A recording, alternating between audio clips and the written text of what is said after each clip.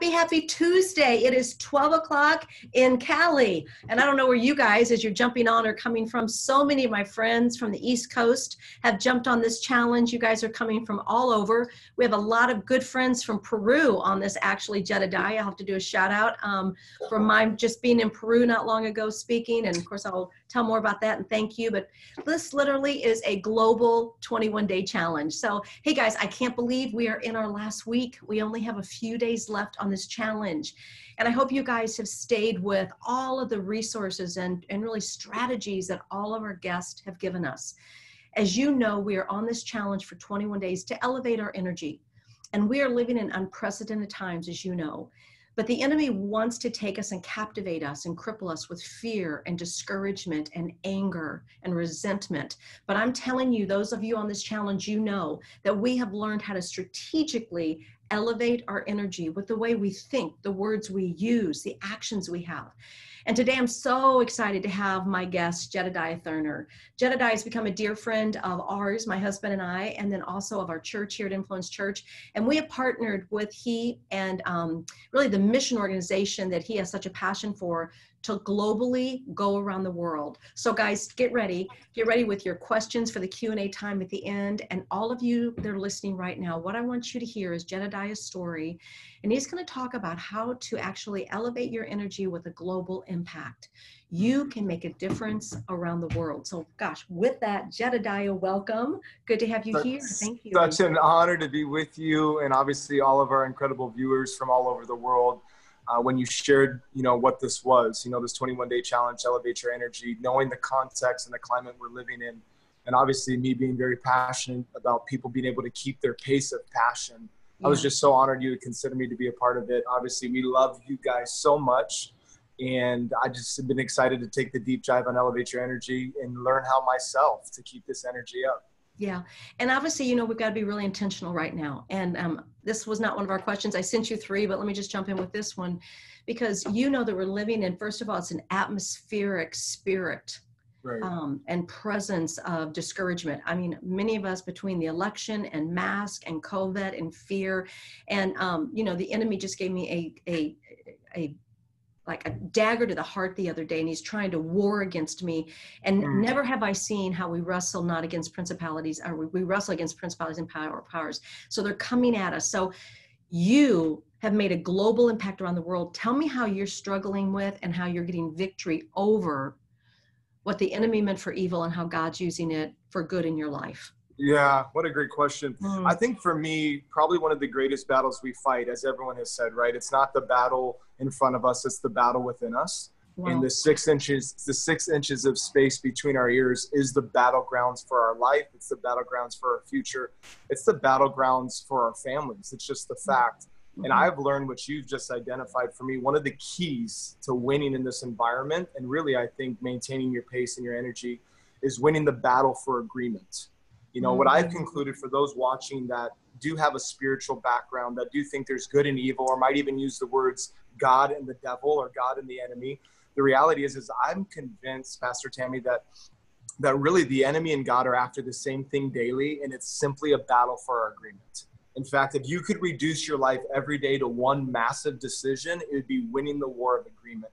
The enemy wants to agree with the pain of your past. God wants you to agree with the plan and of his promise. The enemy wants you to agree with your shame and your sin. God wants you to agree with his salvation and his saving grace. And every day we wake up, if we're to be very honest and transparent, there's a war in our mind for what we're going to agree with. Are you going to agree with what the enemy has said? Or are you going to agree with what God has said? Are you going to agree with what the news is reporting? Or are you agreeing with what God said he's going to do? And when you don't win this battle for agreements, you're actually out of alignment. So for me, when I actually agree with God, I'm moving myself towards faith. When I actually agree with the enemy, I'm moving myself towards fear.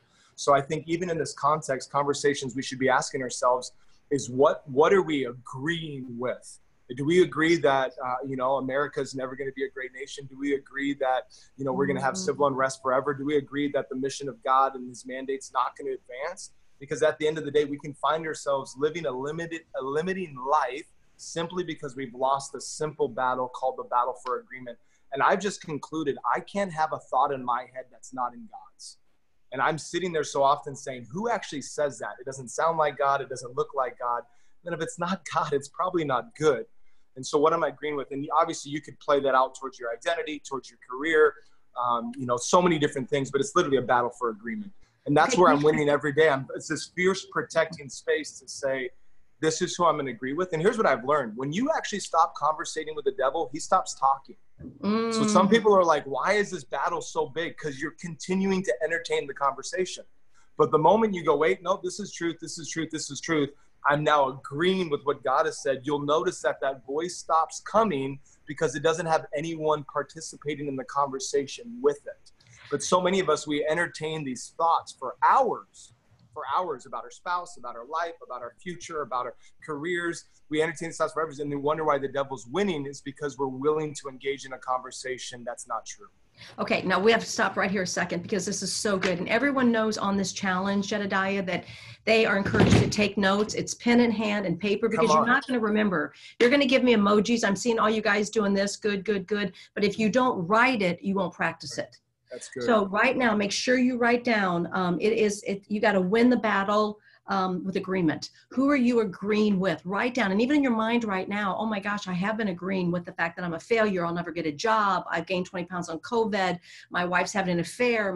All the lies of the enemy. And you're playing that over and over. You've entered into the battle with agreement with the enemy. Because there's just really, there's a war out there, and you get to decide whose side you're on. That was perfect. And then write that down. And then also, I love what you just said. Stop having a conversation with the enemy. Stop having a conversation. And you said, when you do, then he'll stop talking. That's right. He'll stop talking. That's right. That's so good, guys. And put that in your own life, these practical tools, how to literally start hearing from God and stop hearing from the enemy. So that was brilliant. And I would add, Tammy, I mean, just to add some scriptural context to us, this is the power of an amen, right? Yeah. The Bible has said, all of God's promises are yes in Christ Jesus and with our amen.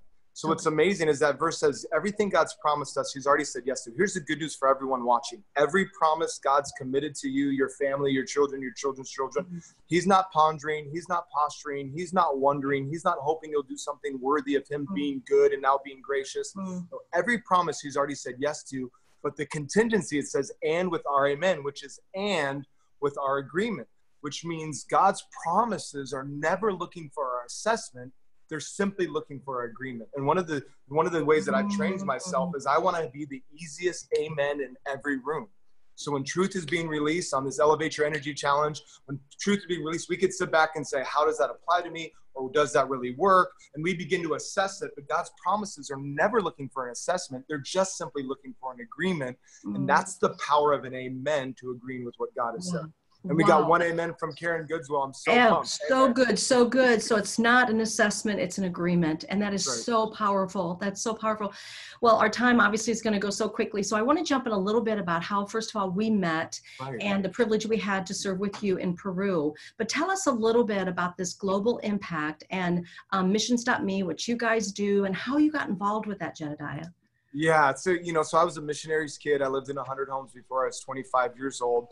That's not a lie. I lived in every Hawaiian island but Kauai, every city in Maui but Hana, Tahiti, New Zealand, Costa Rica, Nicaragua, Miami, California. We're not feeling real sorry for you now, though. Come on. My parents were very selective on where God can take them. If it's sunny and beaches, yes, Lord, we'll serve at your will.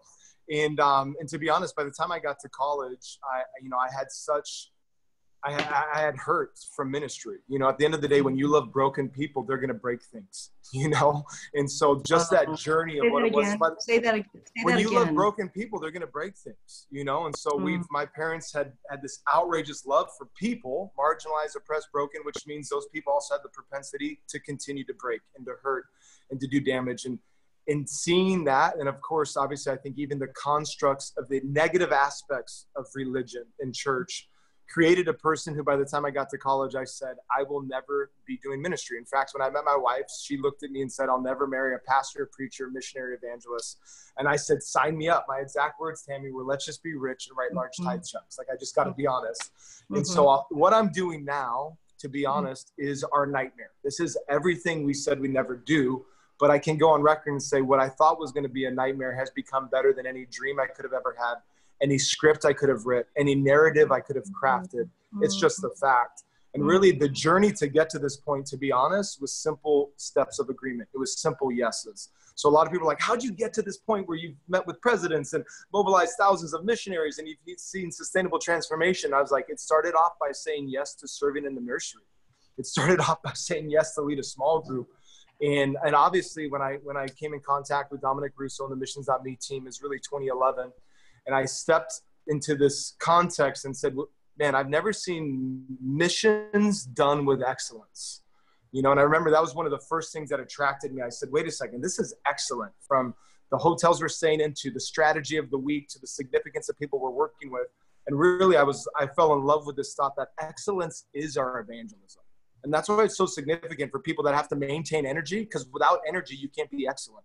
And excellence actually is a manifestation of divine wisdom. So it actually testifies of who God is. And I fell in love with the excellence of the org, and then found out about the vision and strategy. And I think for me, there's a lot of people that have said, let's change the world, or let's bring revival, or let's see citywide transformation. But when you say how, most people don't have a plan.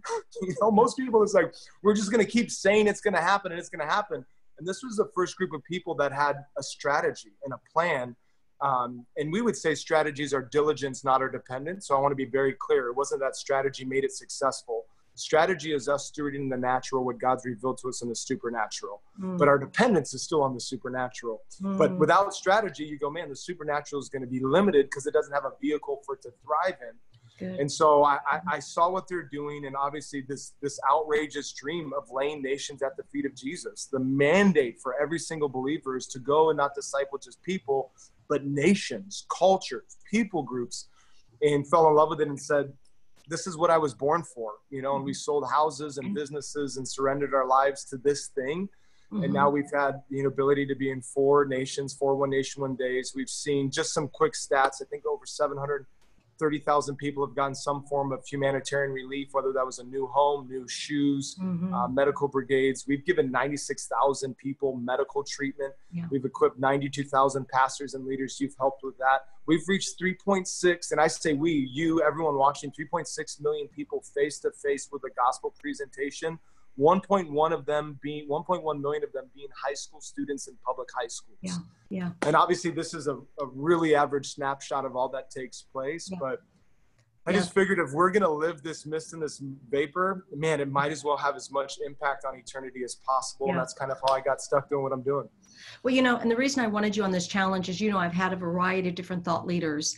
And the thing I love about you in the ministry is obviously the energy is there. It's so evident. But you just said something, everybody, that I want you to write down. It's a combination of strategy and supernatural. That's great. So you have strategy and supernatural. So think about your life right now. These two elements have to come together. God wants you to have strategy. He tells us many are the plans of man. He wants us to make plans, but he directs our paths. He breathes on it. He supernaturally comes in and directs us. And what I love about working with Missions.me is it was beautiful how you went in and you met with Peru or Honduras or other countries, and you met with the president. So it was definitely top down. But listen to me, everybody, they had strategy. And you've got to be smart with strategy because they went in as humanitarian relief. What president is not going to receive humanitarian relief for their country? Who's not going to receive humanitarian relief from the United States of America and thousands of people that are going to come in? So you have to realize you have to be smart enough to have a strategy that sells. Then you get on your face before God and you ask for that supernatural anointing, because the favor that you guys had when you sat down with these presidents and they opened up their country, they opened up their resources, their stadiums. So let's take us to that experience you had. Personally, I went to Peru. So when you sat down with the president of Peru and you used your strategy of humanitarian resources, which we were a part of, but then they allowed you to come in and share what we believe is life-giving, and that's the gospel of Christ. Right. Yeah. I mean, I think you just said it so well. And the way I would frame it again, strategy is our diligence, but it's not our dependence. You know, so for everyone listening, it's our diligence, but it's not our dependence. And I'll tell you, if you're building a strategy for something that doesn't require God, you'll never get to the point where you need God. You know, so we've obviously picked a vehicle that says we're going to run out of relationships, of resources, of revelation, which means God's going to have to run in. But if you create a vision that doesn't require the impossible, then God's never going to get involved. And you can actually just live in the security of strategy, because you actually will never need the necessity of the supernatural. You know, when I think about every meeting we've had with a government leader, so many people have said, how'd you get the first meeting? I mean, when you're kids in your 20s and sat with the president of Honduras and then, you know, multiple presidents. One thing I've realized, Tammy, is that sometimes you have favor because you're the only one that has faith. Wow. Sometimes you're the one that has faith because you're the only one that has faith. A great example of this would be David. David's a teenage boy. He's bringing some cheese and crackers to his brothers. He's not a warrior. He's not even supposed to be at the battlefield. He literally shows up as just a normal day, following his dad's orders. And suddenly within, I don't know what that dialogue could have been. Let's just be generous. Within 2 hours, he finds himself in the most sacred conversation as a kid before the king, talking about how he's going to fight a giant. And people go, how'd David get in the room? Because there was fighting men who had no faith, so they had no favor. And what I've realized is that when you step out in faith, it actually creates a wake of favor that follows you. So we walked into nations that people said, this nation's done. It's insolvent. The government could have been bankrupt. It's murder capital of the world. We just had a political overthrow. And the leaders of that nation, in many cases, were like, I mean, I think of America. This is it. We'll never have hope. This is over. But the reality is favor does not follow fear, and favor does not follow hopelessness. Favor follows faith. And right now, the most important thing we could do is stand up in faith. And in whatever sphere you're in, faith in your job, faith in your home, faith in a conversation, faith in your neighborhood. And when you actually step out in faith, you'll realize that God's going to follow up your steps of faith with acts of favor. And that's how we got in front of these kings, is because we actually thought we're supposed to be in the conversation. Yep. You know? Okay, and that's so good. Listen, write this down. Sometimes you're the only one with favor because you're the only one with faith. That's right. And I think somebody needs to hear that right now, because you say, God, where's your favor? Where's your favor? And God says, where's your faith? That's Walk out in faith. Now, we're going to move in a little bit here, because I want to kind of get to know some personal side here. And we all ask this question because you're high energy. You are literally, we know things have changed a little bit right now because of, closing down our countries and so many things with the pandemic. But you have a beautiful wife, and you have 5 beautiful children? 4. 4. Don't prophesy. No, I'm not going to prophesy that one. Okay. 4. But you have beautiful children. So how do you manage, because you have this incredible ministry, incredible family, and you are speaking, and so talk to us a little bit. How do you manage your life without things like burnout or frustration or marital issues or all those kind of, talk to us about a little bit of personal management. I will. Yeah. I think when it comes to family, I get asked this question all the time. I'd say until COVID, we traveled a couple 100,000 miles a year. I wouldn't want to tell you how many days gone I was, but it was severe. I just don't say it publicly because it looks abusive. It's like, what's wrong? But it's all with agreement. It's all with my wife's agreement. But people always say, how do you do your kids? And I go, intentionally. Yeah. I actually always tell people, the moment I've stopped thinking about it is the moment my family's going to be in trouble. So every trip, every withdrawal is actually managed, through, am I being intentional with my family? And what I've just committed to is I'm not going to give my family what's left. I'm going to give my family what's best. And so often in the world of business and ministry, we actually give our family what's left because we're building a business, or because it's a great cause, or it's a great charity. And then we come back and we're exhausted, and we literally give our family what's left and not what's best. And I just concluded early on, I've seen the abuse of family and ministry. And I just said, I'm not going to give the world what I don't give my family. So I have to give the world tons of my time. I'm going to give my family more. If I give the world my money, we're very generous as individuals. I'm not going to budget my wife so I can bless others. I have a God that's got enough to bless my wife and to bless others.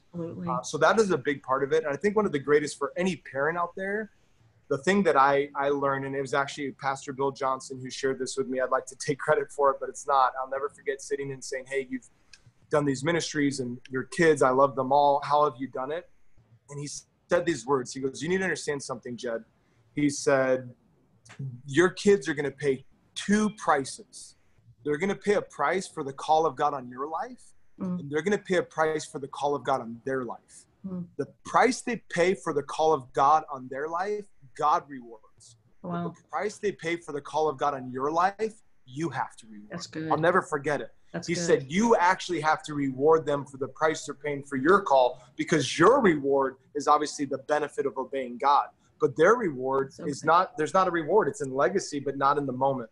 And so I started taking every trip, every withdrawal through how I'm going to reward my kids. Are we going to Disneyland? Am I coming back with gifts? Like, there's not one trip I take that I don't reconcile with a reward, whether it's quality time. So significant. And then for me, I'm just so big on, you know, show me your schedule and I'll show you your values. You know, so there's a lot of people that say, you know, I really care about a date night, but they don't have one date scheduled. I really care about my family, but they don't have one family vacation scheduled. And so for us, first and foremost, we started scheduling our family first, then ministry.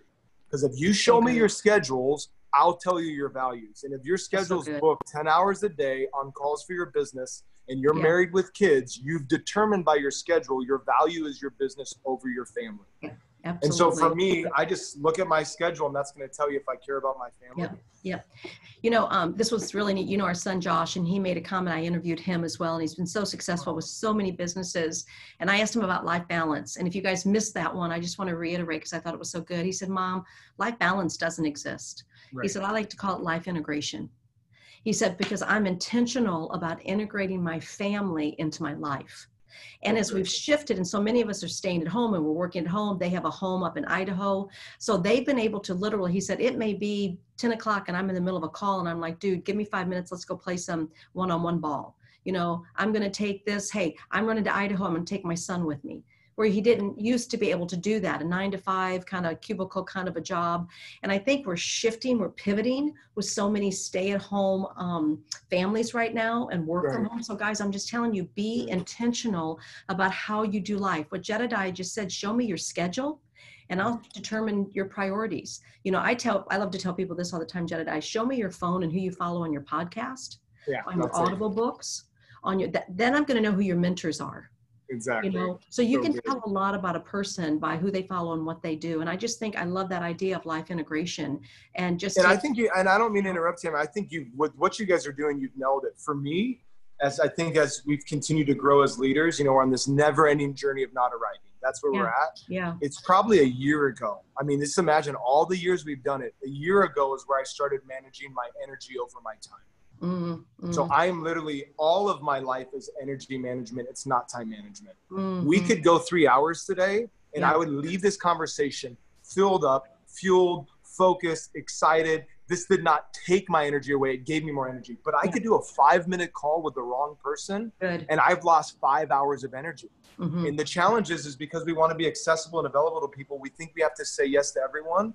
I have seasons. I'm just going to be honest. There's people in my life. Some could be blood. I don't want to say, but some could be blood. And there's times when I go, this conversation's a black hole that removes energy.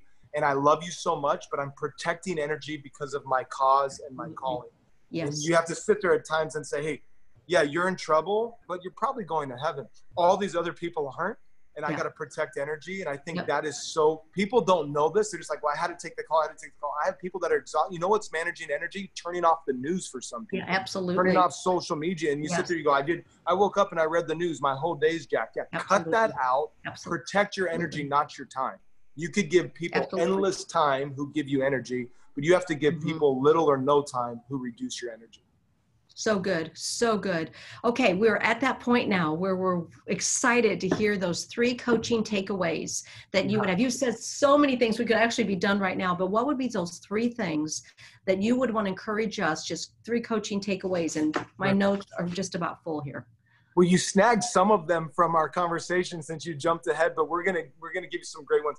I think for me, first and foremost is no one gets to a desired destination by default. No one gets to a desired destination by default. It's always by design. And at the end of the day, you could be living and leading by default or living and leading by design. What you've just created is you've created 21 days of design.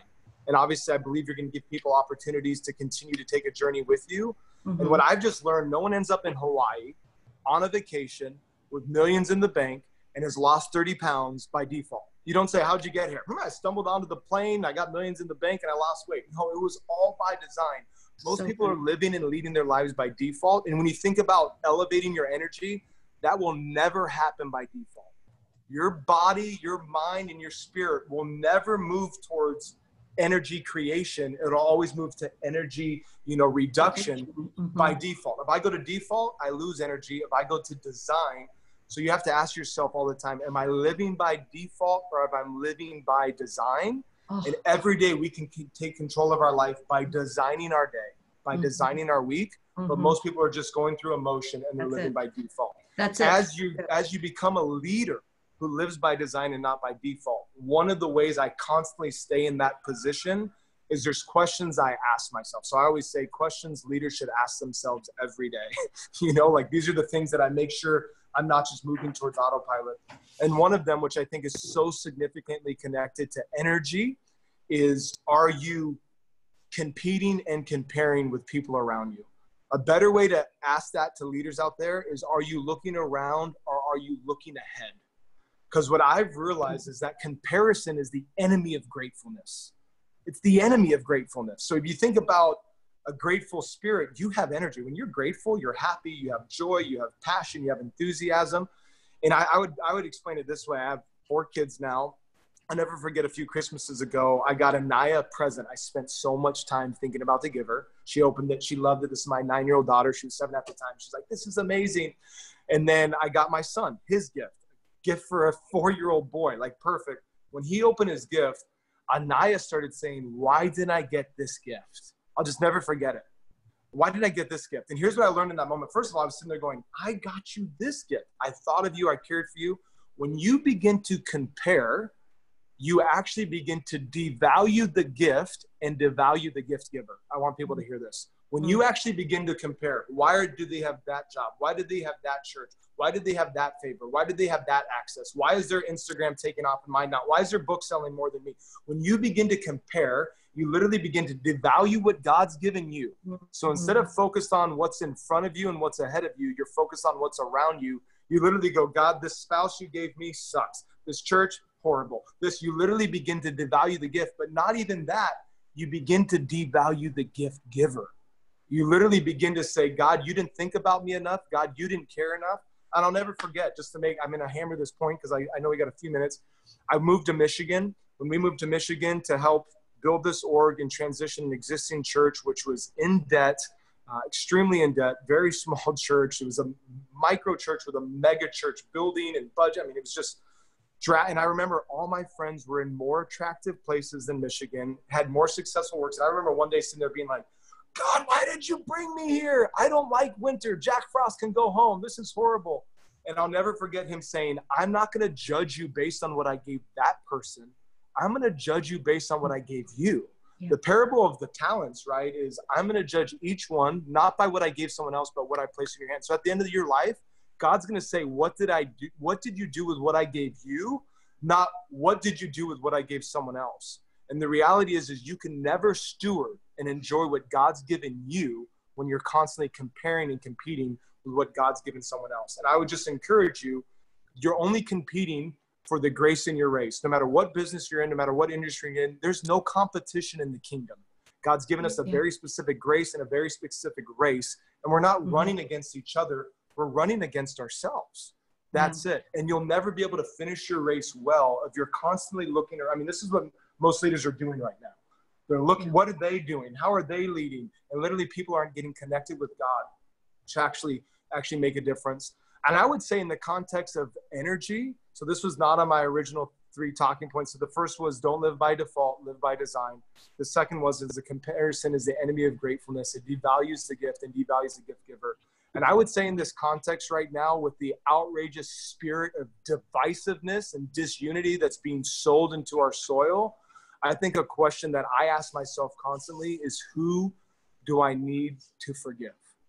Who do I need to forgive, or who do I need to ask forgiveness for? I can tell you personally, one of the things that literally is an endless drain on energy is unforgiveness. Yeah. That's an endless drain is literally just not being right with people. And I'm telling you, sometimes there's people, I have a few people in my life, I forgave 5 years in a row for something they did 15 years ago. And it was like, I constantly was like, I'm not done yet. And I'll tell you, I'm at this stage in my life, I don't have anyone I need to forgive. Like it's finally at this point where it's like, and so I just want everyone out there, as you're moving forward at the end of the day, you need to decide, who do I need to forgive or who do I need to ask forgiveness for? Because you never can truly elevate your energy to the capacity it has when you're hanging under the weight of unforgiveness, bitterness, and hurt. The key to endless energy is not entitlement, it's empowerment, which means it starts with taking ownership for who you are and where you are and what's been done. It's removing a victim mentality and saying, no, I'm going to determine my future regardless of my past. And I think those would be my 3 takeaways for those watching. Okay, first of all, can we just go into the chat, everybody, and say thank you, Jedidiah. You were, or Jed for short. Thank you. And honestly, there was so much. I'm going to actually go back and actually have this transcribed because you had so many great things you said. And my mind's just rushing right now with so many things that I have to go back, even in my own life, and reevaluate. And so I want to thank you for your time, your expertise. Everybody, I really want you to check out missions.me. I know we're out of time, but in just like 30 seconds, can you tell us about what you guys are doing with LA in case anybody wants to be involved with that? I know that's coming up maybe next year.